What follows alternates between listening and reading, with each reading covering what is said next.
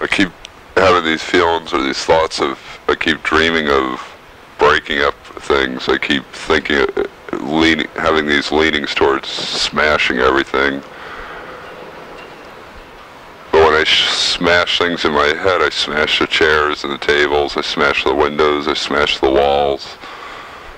But I don't smash the things I've made or the things that live in this room, like the scorpion or the tank that it's in, or the crickets.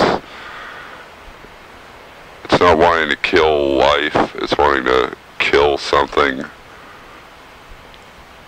It's wanting to kill my fears, or it's wanting to kill the things that tie my hands, or the things that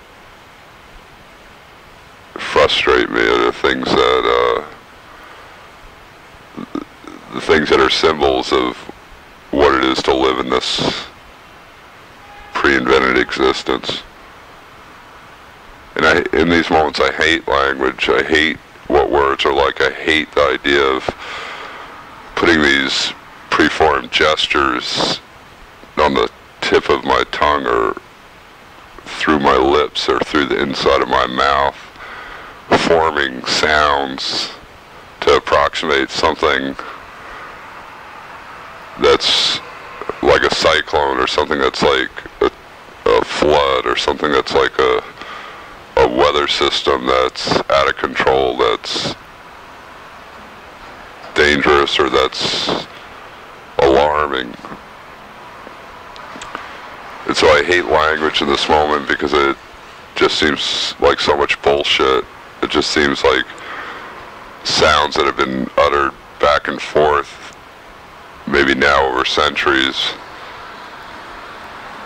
and that it always boils down to the same meaning within those sounds, unless you're more intense in uttering them, or you precede them or accompanying them with certain forms of violence or violent behavior. And even in the talking of all this, I realized nobody could know what the fuck I was talking about, that it is ridiculous and when it's put into language. But I'm laying on a bed that's my bed, but it's not my bed. It's all these things of taste and design and ideas that have nothing to do with me, or that I want nothing to do with. And so I submit to them. I submit to the form of this bed.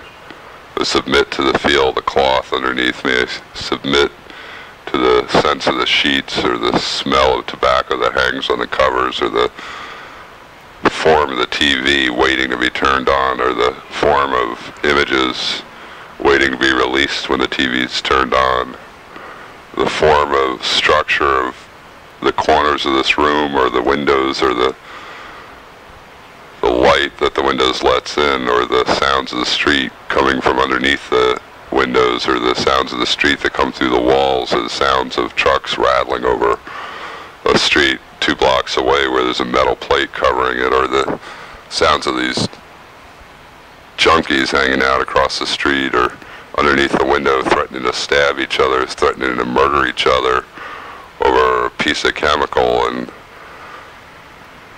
the sense of the police who ride by, the sense of the police that patrol the area, the sense of the police that are like some alien world, or some alien society, or some kind of thing that I've never fucking fit into, that disgusts me just at the sight of their markings, the sight of their uniforms, the sight of their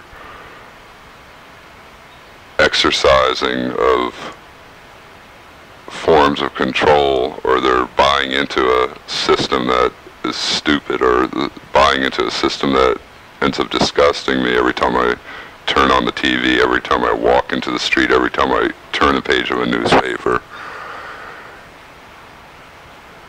And really those things mean nothing in terms of what I'm feeling. What I'm feeling is something else. Maybe it's something about death, maybe it's frustration about sexuality in the midst of this virus or this disease that I carry, and the frustration of a body that turns over time, the frustration of